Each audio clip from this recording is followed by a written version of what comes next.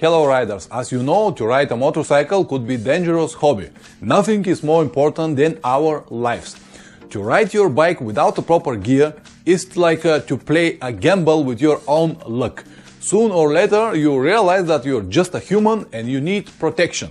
In this video I'm going to talk about the most popular safety gear, and I will try to point you the pros and cons of each one of the models. Stay with me.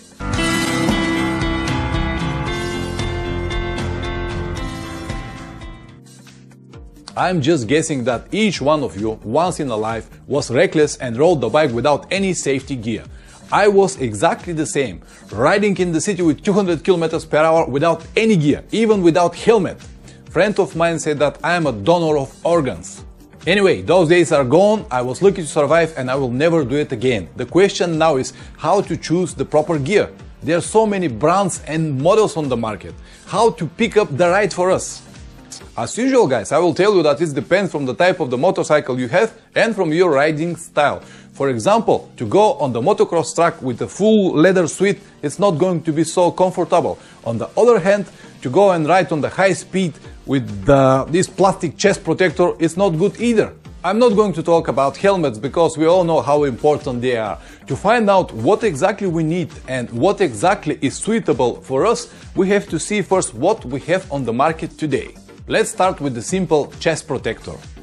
Usually it is used from motocross and dual sport riders. The main reason to choose this type of protection instead of full body armor is to prevent serious body injuries in the case you hit the handlebar, another part of the bike, or stones flying direct to your body.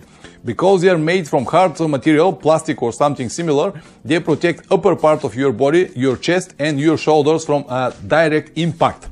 The second reason is that they are very well ventilated, which is very important when you compete or when you race, for example. The biggest con of that gear is that, as I said, they protect the upper part of the body, your chest and partly your shoulders. And a spine, of course, but not on the way you expect. Because it is mounted with flexible straps like this, when you hit the ground, it's actually moving. It is mostly for to protect your body from the direct impact in the handlebar, as I said earlier, or from the stones flying from the motorcycle in front of you, not really to protect the whole part of your body. Also, you will need additional gear to protect your elbows.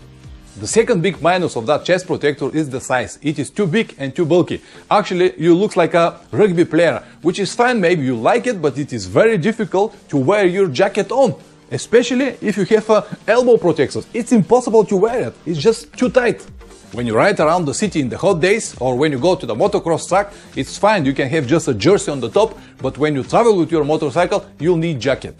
Also, when you have it for a couple of hours, it's fine, but when you have it for a longer periods, this plastic material starts to push you here or everywhere around your body, and it's became really uncomfortable. You have to just take it off. As I said, they are very good for a motocross track, but they cannot really provide the safety we need on the street and definitely are not good for long motorcycle trips. The second type is full body armor. This gear provides maybe the best protection for the upper part of the body. As you can learn from the name, full body armor, it provides very good protection on the spine and elbows as well. It has also chest protection and wide kidneys belt, and when you tie the gear properly, these protectors are not moving and always stay on the places you expect them to be.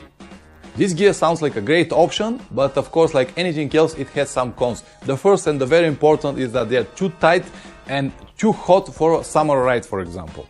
Even if they are made from mesh, like mine, they are just too hot in the summer. And exactly for that reason, I removed the sleeves, but even that cannot help, they are just too hot. The second reason is the size, they are too big and too bulky, you cannot really wear your jacket. Even when I removed the sleeves, it was still difficult to have my jacket on. And let me show you something probably you never thought before. So when you have your motorcycle pants, they're coming up to here. So this protection needs to go over the pants or in the pants. You cannot really put it in the pants because you cannot close your pants. If you put it on the top of your pants, then your jacket needs to go on the top. But as you know, the jackets and the pants, they have a zip line here, so you can zip it together. So when you use this protection, you cannot really zip it because of that. This might sound like something very stupid and not so important, but believe me it is, and you will find out the first time when the weather became cold and when the wind coming under your jacket. So far so good. We saw some options to protect our bodies. Let's see what we can do to protect our knees. The first option are these very simple knee protectors. Usually you can get it from Amazon or eBay for $20–30. They are nothing special, made from plastic, and inside they have these cushions or these soft paddings to make it a little bit more comfortable to wear it. You attach it to your leg actually with these flexible straps, and they hold it on the place. The idea behind is that because they are made from plastic, this hard material, they will protect your knee from a direct impact, something like that.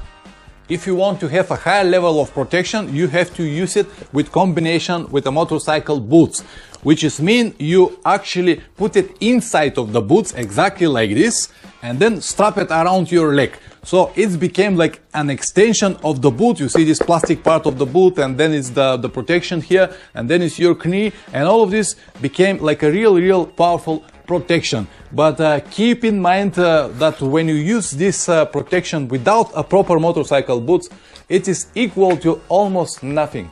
So guys, as you already saw, they provide a really great protection from a direct impact, but they cannot protect your knee from twisting or to bend that way. They are made from plastic with a simple pins here and bolts to hold everything together. But if you twist your knee, it will probably break. It is the same if you go that way. And when you break these protectors, of course, you will break your leg. The second con is that they are too big, too bulky, and you cannot really wear your pants on the top. You have to keep it on the top of the pants, or you have to use a special motocross pants. There is another one option, knee brace. They are very similar, but made much better, not so bulky, and provide excellent protection. The knee cannot be twisted or bended. The problem is that they are not cheap. The prices start from $400. The third option is the one you already know and maybe used to ride your motorcycle. It's a motorcycle gear with integrated protectors, which is mean that these protectors are already in the jacket. Here on the shoulders, on the elbows, and big protector on the spine. It is the same with your pants. Actually, you have protectors like this positioned on your knees. This is maybe the most convenient option because the protectors are already in. You don't need to worry about additional gear to carry on. They are already in the jacket. They are always with you. I already tried all of these options, but finally I stuck with this because on the long trips, as I said many times, any additional gear became a problem in some stage. A good example is when you stop in the city and you want to walk around to see the local attractions. Where are you gonna leave all of that stuff? Can you imagine to have this big full body armor, to have a knee protectors or neck brace or all of that stuff? Where are you gonna leave it? Even if you have a big hard cases, you cannot put everything in. And one very important thing to keep in mind, regarding to the last safety requirements, all of these protectors have different numbers, 1, 2, 3, 5 or whatever number they have. Each one of them provide the necessary protection, which is mean that if you hit the ground like that, it will protect your elbow. That's correct, but what about if your jacket is a bit bigger size and this protector moves from left to right like that? And when you hit the ground, instead of protecting with this part, you hit the ground exactly with your elbow. Just keep that in mind. These protectors are good, and the integrated protectors in the jackets are a perfect option because, as I said, you don't need to worry about them, but they cannot provide the same level of protection which the full body armor provides. Just keep that in mind. And the last option I want to point you is the airbag system. I tested last week in Zurich on the motorcycle exhibition, and I truly believe that at the moment this is the best option from the safety point of view. Let's see the video. Go! Harder, harder, harder. Good. Jetzt ist super. Super, ah? Ja, gut. Jetzt ist super. Kein Schmerz. So we're gonna make one test again. And okay. All good.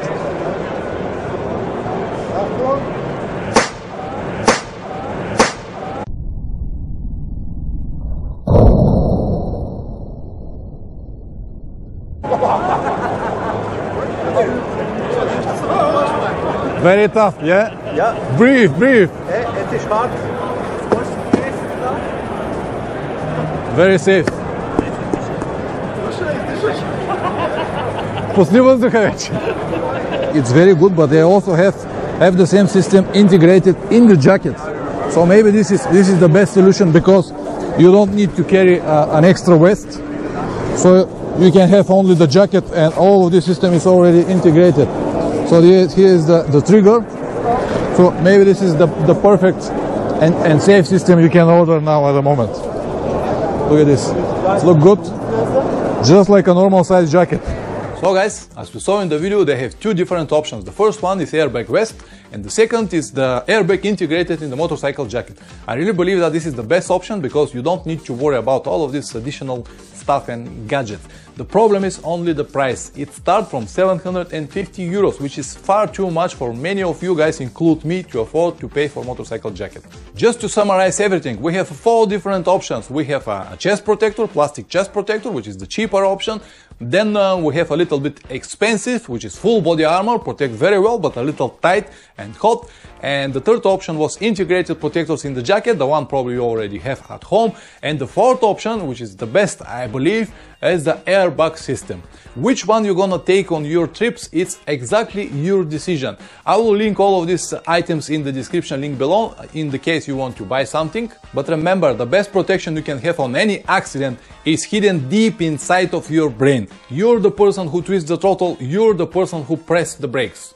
I hope this information was useful for you. If so, please like, share and subscribe for a new video every week. If you want to learn more about long motorcycle trips, check the rest of the videos in the channel, or buy my new book, How to Become a Long Distance Motorcycle Rider. Link in the description. Thank you very much for watching, and always ride safe. Ciao!